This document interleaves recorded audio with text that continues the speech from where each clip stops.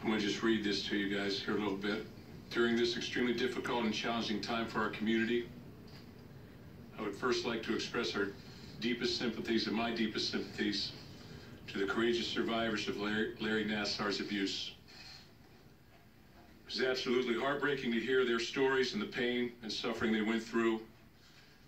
And we are only in the beginning of the stages of the healing process for the community and even more importantly for the survivors and their families. I have received many questions and inquiries about today's reports, their latest reports.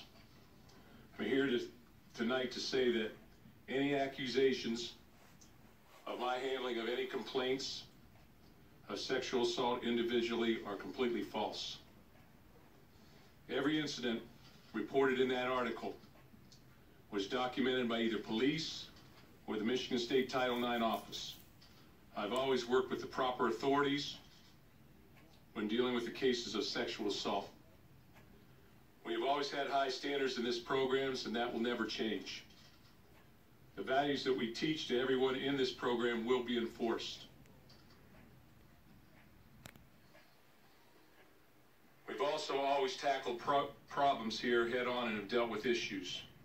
When we find out about the problems, it has come from the police or the university authorities.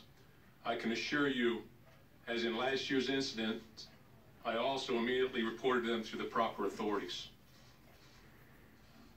That's really all I have to say. I want to thank you for your time. I'm advised against taking any questions, but I feel completely steadfast in what I said today. I'll take 2 questions. Yes. That is absolutely false. I'm here for Spartan Nation. I'm here for our football program and for my family.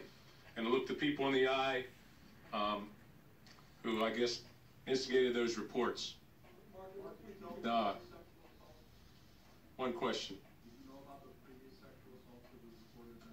They came to me from the authorities.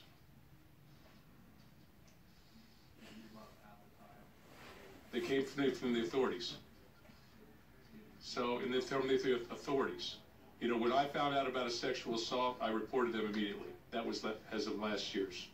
So, I don't want to walk out of here, but I can't answer 150 questions. I want to thank you guys for your time. I thought it was important to come and address this and look people in the eye. Thank you for your time. We'll have